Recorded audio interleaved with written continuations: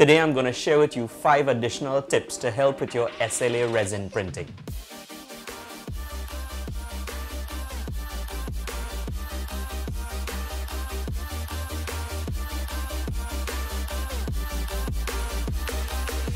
What is up, guys? I hope you're having a great day today. Today I'm going to be sharing with you 5 additional tips to help you with your SLA resin printing. Before we start, I just want to apologize for that guy in the back. He wasn't cooperating.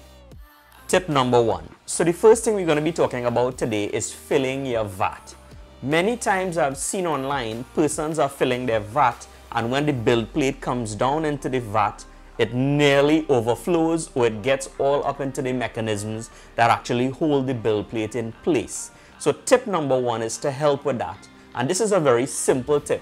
So what you need to do is hold the build plate into the vat and then pour your resin just to the level that you would like. So that way you're always sure when the build plate comes down into the resin, it doesn't go into the screws and all of the other mechanisms that help level your build plate.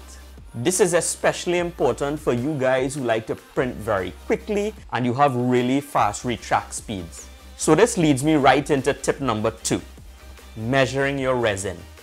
Most of the time when you have a lot of resin in your vat, you're not sure how much is going to be used and you're not sure if you're going to end up with a print that ran out of resin during the night. So what you should do is you should measure the amount of resin you're going to be using and ensure that your vat has enough resin for your print. So there are 2 ways you could do this. One, you could use a small measuring cylinder. Some manufacturers include a measuring cylinder when you buy their printers, such as the Elegoo Mars, or you could get a small one in a chemistry shop or a pharmacy. Just check it out. It's very easy to find. And what you're going to do is you're going to look at your slicer, and a lot of times this slicer will tell you how much milliliters of resin your print is going to take. So you need to calibrate that and be able to tell that you're going to have enough resin in the vat. Now you don't want to put exactly the amount that is required. What you would do is you want to make sure that you have enough to cover the base of the vat, and then you pour the required amount. Now this is only if you just put enough resin for your prints. A lot of persons actually just keep the vat at a particular level and they ensure that they always have enough resin to print their print. But if you are one of those guys who just put enough to have your print done, then this is one method to do that. Also, it may help if you just have a little bit of resin remaining in your bottle and you don't have any more. You can measure it up to see if it'll be enough for your next print. Another thing you can do is you can print a resin gauge. A resin gauge will allow you to measure the amount of resin in your vat.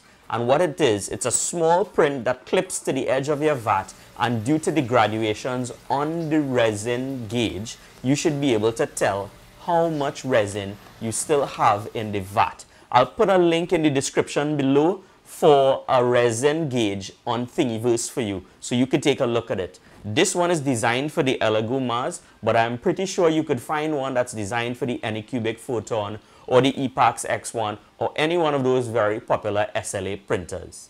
So this particular resin gauge has graduations of 2.5 millimeters, and this is roughly equivalent to about 33 milliliters of resin. At 15 millimeters, there's a big jump, and this is equivalent to about 200 milliliters of resin, and you really shouldn't be putting more than that in your vat. Now keep in mind, while you're printing, this gauge may move, so you want to make sure it's secured just before you print and you do your measurement. And it's up to you if you want to leave it in place so it's very easy to remove and just clean up and put to the side when you're ready to fill your vat again. Also keep in mind, this is just a guide. It's not very scientific right down to the milliliter. So it's a guide to help you while you measure your resin. Tip number 3, print on different parts of your FEP. So what I usually do is I take a picture of the first layer of all my prints and I just stack them up one on top of the other to have a visual idea of where I'm printing on the FEP. Now remember, the FEP wears out over time, so you really don't want to be printing in the same place all of the time. So what I do is I move my prints around on the FEP just to ensure that I'm utilizing the entire build area. That being said, there's sometimes a sweet spot that you like, but you're gonna have to make sure that you really exercise that and move some smaller prints around just so you don't wear out that one particular area in the FEP. Tip number 4.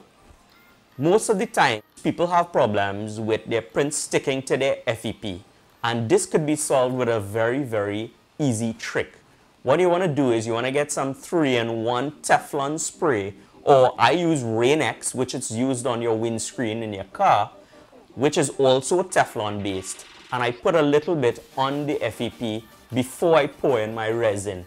This really helps to make sure that the print actually peels away from the FEP when it's printed and it doesn't get stuck there. So if you are having problems with your prints sticking to your FEP, this might be a good tip to try. Tip number 5. So this is a follow-up from the tip that I provided in the previous video about removing bubbles from your resin. If you remember clearly from the last video, I spoke about shaking your bottle in a circular motion and then pouring your resin, and then you end up without bubbles. I also received a message from a YouTuber that mentioned that if you use a hair dryer on the resin while it's poured, then the bubbles tend to go away or they tend to dissipate. So this is tip number 5, and it's just a follow-up from tip number 4. Use a hair dryer to remove the last bit of bubbles in your vat before you print. So there you have it, guys. 5 more tips to help you with your SLA resin printing. If you like this video, please hit like and please subscribe by hitting the subscribe button and that little bell you see on the side. Have a good one and happy printing.